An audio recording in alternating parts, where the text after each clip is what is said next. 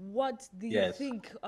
I know most people talk about finances because what you do in the USA probably sweep the streets, and what they will pay you is more than even what somebody who is doing a white collar job in Africa is doing. And since people want to work very fast to earn a living, to get a comfortable life, everybody's going to prefer, no, not everybody, but majority are going to prefer to go to the US where they would work just a normal job that everybody would do here, but we earn 10 times than what people here are living in. So if you say that why people are crossing the sea, they will tell you what they're struggling to gain and tell us some of the advantages that are there and why do you, what can be done, not why people travel. We cannot say why people travel because if it's for holiday, it's different, but we know majority of them go for greener pastures. What can be done Get in the continent in order to make people stay? One of the things people always complain about is leadership. Apart from that, what else can these leaders do or can people do in order for them to stay back home and probably see things differently and things work for them? Because if you're here and things don't work for you, definitely you will look for another means. Okay, thanks for the question. You already made mention of part of my answer, but let me be very stringent with this. Let me start with this expression that I heard from one of my friends that if you take, I'm going to be practical. If you take everybody, like if you take Germany, you take Cameroon, you take everybody from Germany and put in Cameroon, and you take everybody from Cameroon and put in Germany. Give them 5 years each. The Germans in Cameroon are going to make the Germans in Cameroon are going to make Germans adorable.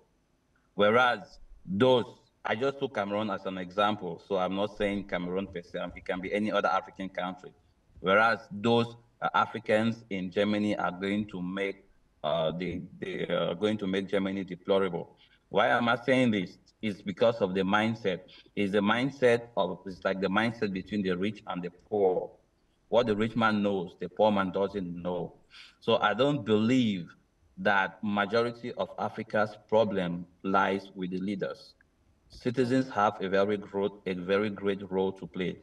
There are countries like Cameroon, for instance, I'm Cameroonian. There are countries like Cameroon that has very good laws, but those laws are not implemented to the latter. True. Why? Because either some people are resistant or there are not enough mechanisms put in place.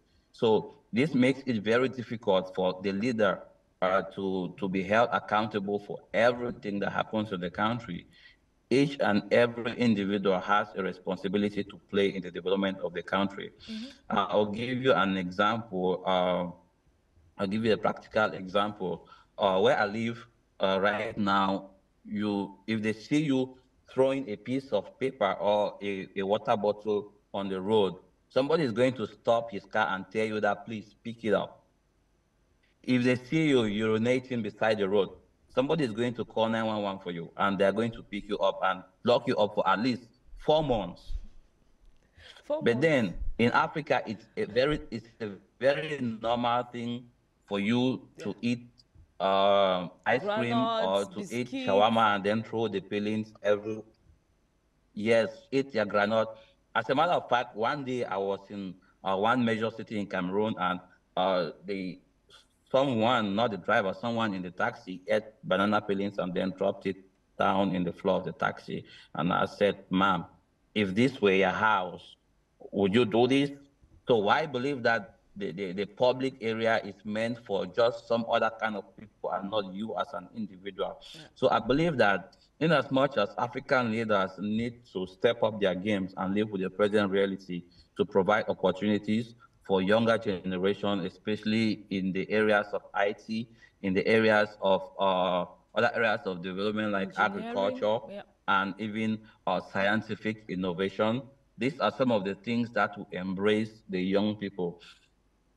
Young people are tired of writing competitive entrance examinations into public service because in most African countries, it's like the public service is the El Dorado, is everything. Yep. But then, how many people are taking? How many people have the opportunity to get there? How many people know those who can help them to get there? So it's very difficult. So what happens now to the rest of the people?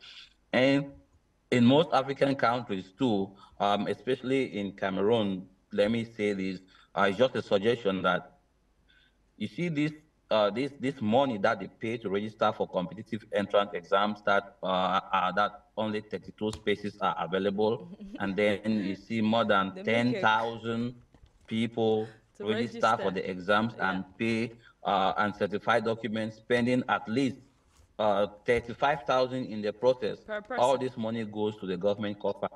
I think this should be stopped because it's like taking from those who don't have. It's like extracting, they are trying to bring water out of stone. People cannot be trying to get a better future with the little means that they have, and they use the money that they have. Some of them do borrow and take from their grandparents, and then at the end of it, they still don't make it, Yeah. and then they go back to suffering after being indebted. So, to summarize, two things. African leaders need to step up their game and embrace the new developments, invest in the youth, invest in agriculture, invest in IT, invest in scientific development, encourage people, give incentives to schools, those who study some programs, maybe like IT, agriculture.